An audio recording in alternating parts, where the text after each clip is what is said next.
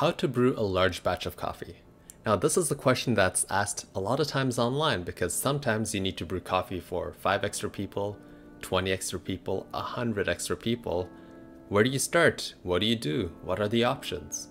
Well, this video will look at all of the different solutions to that problem and compare the pros and cons of each solution. Now this is a list of all the different solutions. This is a comparison of all of them side by side. The goal of this chart is to give you a quick overview of the different solutions you can take to make a big batch of coffee. In the first column, we have how much coffee you will get with this solution. Then we have how long it will take to make coffee with the solution. Then we have how expensive the solution is.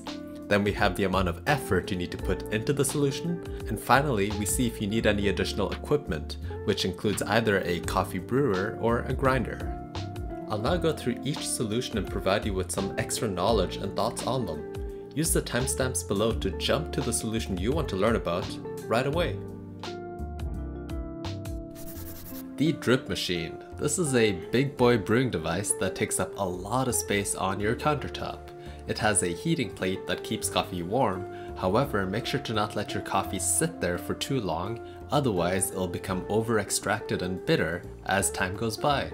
This is a stellar option for a communal space like an office where multiple people want coffee at different times of the day. The Big Brewer. Did you know that most manual brewing devices have a extra large option?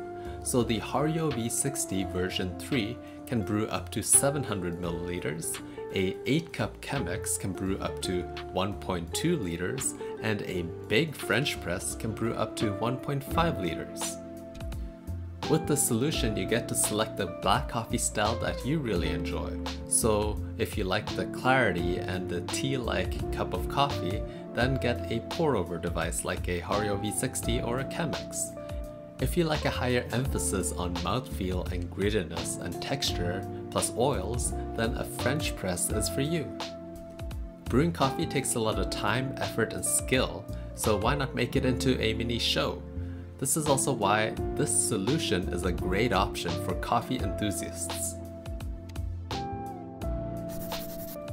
Multiple brewers. Now what's better than one big brewer? Well, 2 or 3 big brewers. This path takes a lot of multitasking skills because you might have to juggle a Hario V60 and also a French press at the same time. Just like how brewing with one big brewing device is a mini show, well, brewing with multiple brewing devices is an even bigger show and quite the spectacle. You get the perk of mixing different black coffee styles with the solution. Just like how a big brewer is a great option for coffee enthusiasts, this is an even better option for coffee enthusiasts because they get to showcase all of their coffee brewing devices in one go. Cowboy Coffee. This is a popular brewing method for camping because all you need is a big cast iron pot, ground coffee, water, and a fire pit. Even though this coffee method is primarily used during camping trips, you can retrofit it for home use with a regular pot and your stove top. The charm of this method is that you get to brew as much coffee as you can in a pot that you have. A downside of this brewing method is that it produces really gritty coffee that is not for everyone. A solution to that is to pour the liquid through a paper filter if possible. I've linked to a Cowboy Coffee brewing recipe down below if you want to give this a whirl. Cold brew. As the name implies, it is cold coffee, and with cold coffee comes a lot of cold coffee qualities. So it's more concentrated, it has less acidity, and obviously it's cold coffee. These qualities are not for everyone. With this solution, you can brew a pretty big batch of cold coffee and store it for weeks. This also makes it the fastest serving option once brewed. All you need to do is pour it over ice and done. Due to its cold coffee qualities, this solution is not for everyone. However, it excels in very specific scenarios like a hot summer day. Instant coffee, one of the quickest large brew solutions out there. A mini pop quiz here. How many liters of coffee will these 3 8-ounce jars of Folgers Classic Roast create? Following the brewing recommendations, these 3 canisters can produce around 63 liters of coffee. Now that's a lot of coffee. Did you also know that quality instant coffee actually exists? They use quality Arabica beans to produce their coffee crystals, which then create a pretty good cup of coffee. It's a great emergency option for those times when some guests come over and you want to serve them coffee. Another charm of instant coffee is that it's dried, which means that it also has a lifelong shelf life. Coffee pouches. This is a pretty unique solution on the list that is new on the market. It combines the convenience of instant coffee with quality raw ingredients of Arabica beans.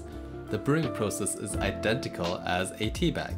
Plop the coffee pouch into boiling water, wait a couple of minutes, and then remove it.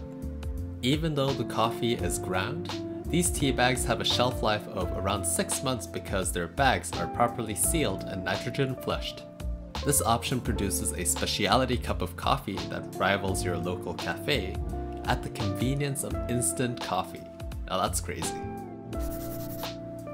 Your local cafe. Now this is an option you don't really think about, but why not take all your Patreons over to your local cafe where they can pick whatever they want. You get access to a full cafe menu, meaning lattes, cappuccinos, black coffee, tea, lemonade, whatever they want, they'll get. One of the big downsides of this option is that you're limited to the selection around you and their restrictions, so your cafe hours and locations play a big part in this option. Quality coffee will also fluctuate depending on what option you select. I think this is one of the most ideal solutions for a small group of picky people. Everyone gets what they want, and the quality of coffee, that responsibility goes onto the cafe.